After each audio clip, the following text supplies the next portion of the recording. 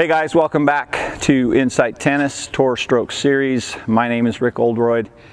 I'm the president and founder of Insight Tennis, and today we want to talk a little bit more about the forehand.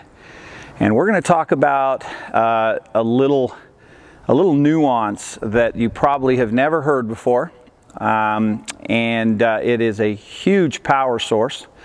The pros use it all the time. But it's so subtle that if you aren't watching for it, you don't know what to look for, you may not see it. If you've seen any of my other videos, you know that I'm a big advocate that things happen too fast at the tour level. And the naked eye just struggles to pick up the truth. And so for this reason, I believe there is a lot of misinformation and a lot of misconceptions out there. And so we want to talk a little bit about this again, little nuance that the pros all do on their forehand that gives them such tremendous power. If you've watched the tour players, and even if they're not very big, physically framed, they still hit the ball so hard and with spin and weight of shot. And this is one of the reasons why, what we're about to talk about today. So if you've ever wondered about that, pay attention to this video and watch it all the way to the end, because we're going to have a special offer at the end of the video. All right, so first and foremost, I advocate the semi-western grip on the forehand. Most people, or most pros rather, and most players, I believe, play with a semi-western grip, and it's probably the most widely used. I think it gives you the most versatility in both power and spin, so it's the one that I advocate. So the second thing, always on all of your ground strokes, volleys, everything, I can't emphasize this enough, soft hands. I want to have soft hands on the racket all the time. I want to hold the racket with a loose wrist and a loose arm, because there is the key to effortless power. Allowing the racket and wrist and arm to be loose so that it naturally releases where it's supposed to. That's what we want to talk about today. So first of all, semi-western grip. Easiest way to find that is basically bevel number 4. If I look at the racket, 1, 2, 3, 4. Index knuckle, bevel number 4. Pad of the hand, bevel number 4. Looks like that from the top. Looks like that from the side. And again, guys, that's pretty darn close. There are some variations, but you're going to be pretty close with that. So first and foremost, nice soft hands on the racket. Before I start to play, I always kind of think just be as relaxed and loose as you can. So if I'm relaxed and loosed on my forehand, the lag position will happen naturally as I start to uncoil my body. As I start to uncoil my body, that lag position happens because I have such a nice, loose, relaxed wrist and grip. So that's what we want to talk about today. We're going to create this lag position, but there's something that the pros do that no one is talking about because it's so subtle. And this is, they allow centrifugal force to catch up at the last second and release the racket head through the ball.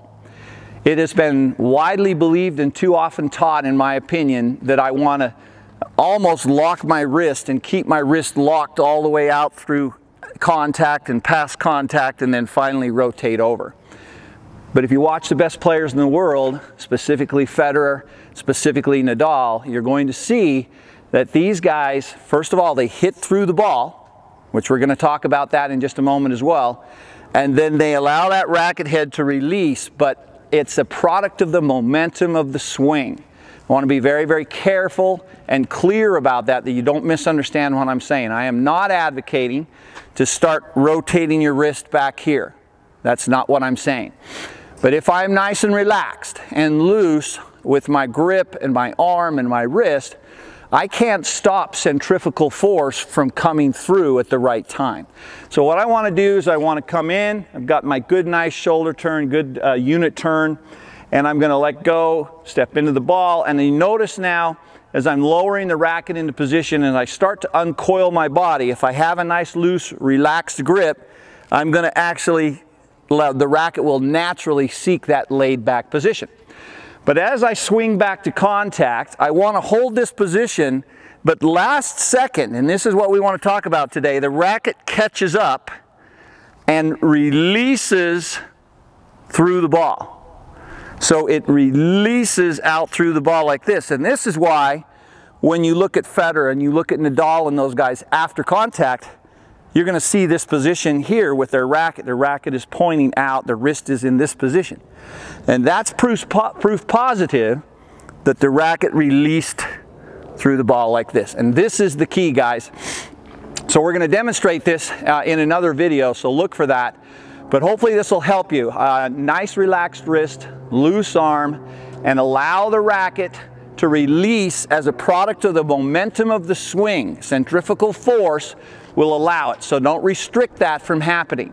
So here we go, here, and then it's going to naturally release through the ball. Okay, I'm doing this nice and slow so that you can see the release.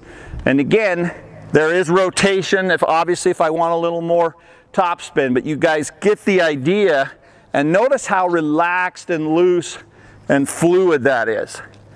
That's the way it should look when you watch Federer and Nadal and those guys hit.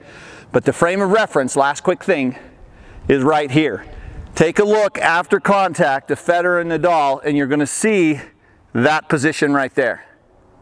Okay, that is proof positive that the racket released through the ball last second.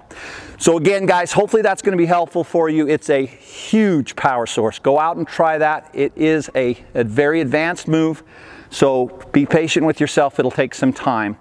But to go out and try it, it's going to add some huge power, especially when you get the timing right to your forehand. If you like this video, click the link below and subscribe to the channel. Visit our website at Insight Tennis. And if you like what we talked about today, we've done a full course on the forehand, the Forehand Mastery Training System. I'm going to go ahead and include the link below here so you can learn more about that and participate if you'd like to. This is a course where we talk about all the biomechanics of the best players in the world on the forehand. We're going to do this for every stroke in the game. This is the first of many. We're going to do the backhand, both two-handed and one-handed backhands. We're going to do serve, volley, return of serve, footwork, mental toughness. It's all coming this year and will be coming in the subsequent weeks and months. So check it out. I'll put the link below. And again, go try this out. Remember, just in review, nice loose arm, loose grip, relaxed enough that the racket can naturally, as a product of the momentum of the swing, release at the right time back through contact. As I come into contact, I'm holding that position as long as I can, but centrifugal force catches up and I release that racket head through contact and rotates over. Check it out, guys, and like I said, hopefully this is going to be helpful for you. Thanks so much for your time. We'll see you next time out on the court.